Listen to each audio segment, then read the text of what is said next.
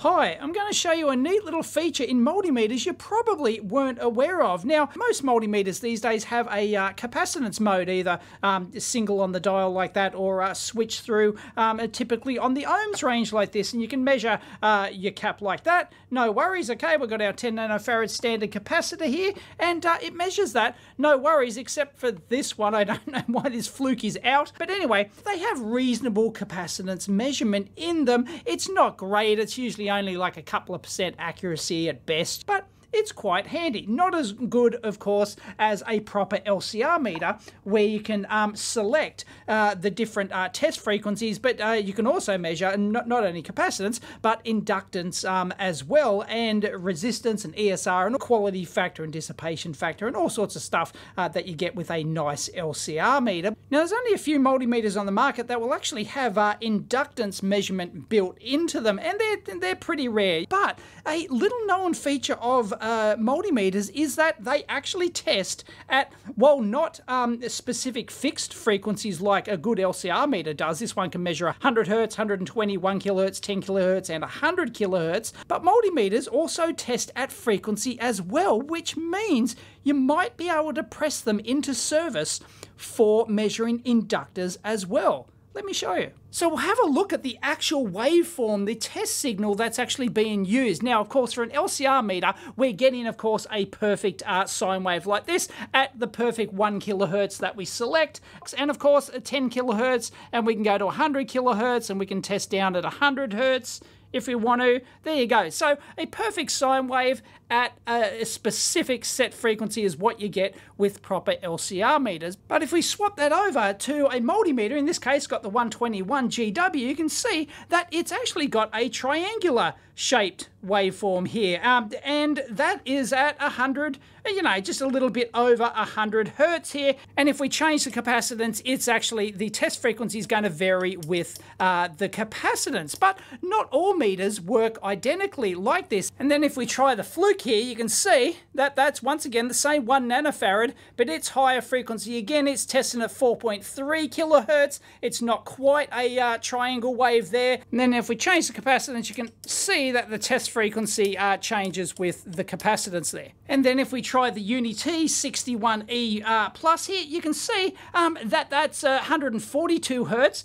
but it doesn't really change frequency at all with the capacitance that we're actually testing. So, you know, every multimeter uses its own little secret sauce. Every multimeter chipset's different, everything like that. So you can probe your multimeter and have a look for yourself, and they'll have different test signal levels, and they'll have different biases and everything else. But anyway, I'm just showing you that they all work differently. Now, you should know your capacitive impedance formula. XC is 1 on 2 times pi times F times C. And then they can calculate the capacitance. You can rearrange that to calculate the capacitance. Well, you should also know that the impedance formula for an inductor is exactly the same as that, except it's not the reciprocal. It's just 2 times pi times F times L. So what you can actually do, because there is actually a frequency component in there, you can actually press your multimeter into service to measure inductors. It's not perfect, but you can actually do it. And this 1/over, or reciprocal measurement mode as it's called, is used on some multimeters like the Fluke 87.5 here for measuring large value resistors. It's actually got a nanosiemens mode. So I'm measuring a 10 megohm resistor at the moment, but we can actually go into nanosiemens mode here, and if we hook on, this is a 10 gigohm resistor, it's a bit touchy because it's really high value, we can actually measure that, and it's 0.11, or so it's 0.1 nanosiemens, and if you get the reciprocal of that, 1 on 0.1 nano gives you the 10 gigohms, and that's how the nanosiemens mode works. Well, you can kind of sort of do a similar thing with inductors on your capacitance range on your multimeters. It's not terrific, but you can get it to work. And you can see serious changes in frequency as I change the range on the meter here, frequency and amplitudes, and maybe offsets as well and stuff. So yeah, each meter's going to be quite different, but there you go.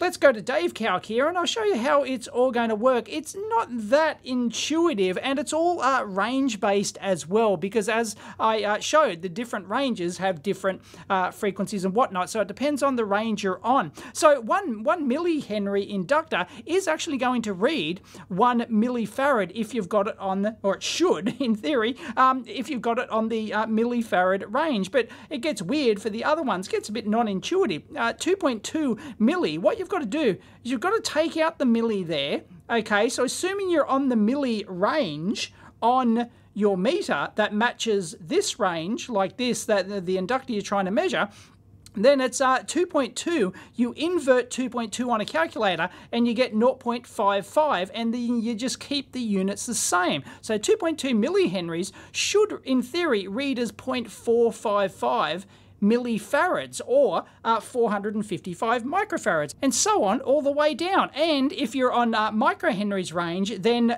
you need to be on microfarads range over here, and you may have to use 1,000 of multiple if you're on the wrong range and you get the reading here. Anyway, let's see if this actually works. I'll just auto range it here. Hopefully we'll get the right range. I'm on 150 millihenries here. Will it actually work? 150 millihenries, we should be getting 6.6 microfarads, 6.1. So the lower that is, the higher it's going to be in the inductance. So that's reading slightly over. We can get the confuser out. So we want to convert this to millifarads to match the range. So 6182 like this, and you invert that, and we get 161 millihenries. There you go. That's not too far off. So let's see what the Unity reads. 6.18 we were getting. Is it going to do the same range? 6.31. There you go. That's not too shabby at all. And, well, let's choose, say, 47 millihenries. What do we expect? 21 mic. We're getting 23 mic. There you go. And we can swap that back. Come on, you can do it. 23.5.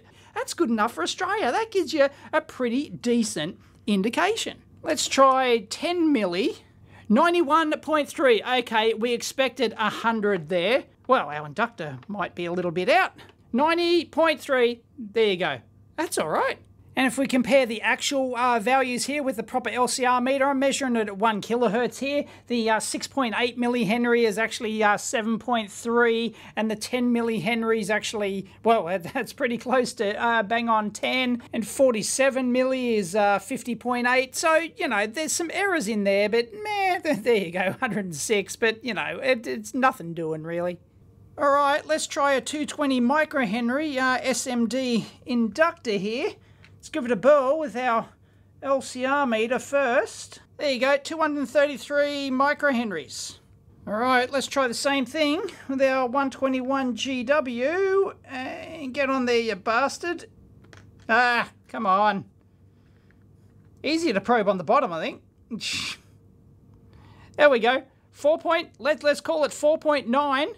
nanofarads. Get the confuser out here, 4.9. We leave the units off, so we invert that. That'd be 204 micro, because you've got to shift it back that way. That's not too far off, is it? That's all right. Not too shabby. Well, try the Unity, 4.84. Let's try the Fluke 87 here.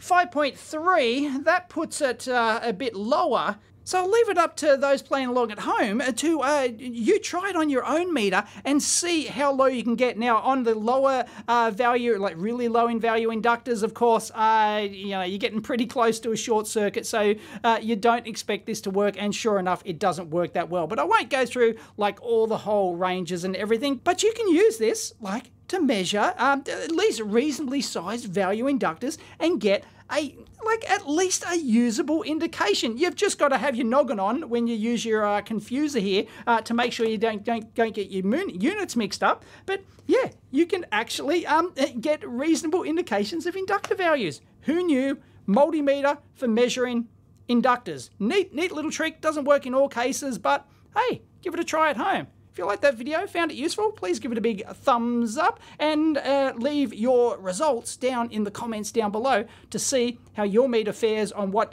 different values and types of inductors and frequency hooking up the scope, all that sort of jazz. Fascinating, huh?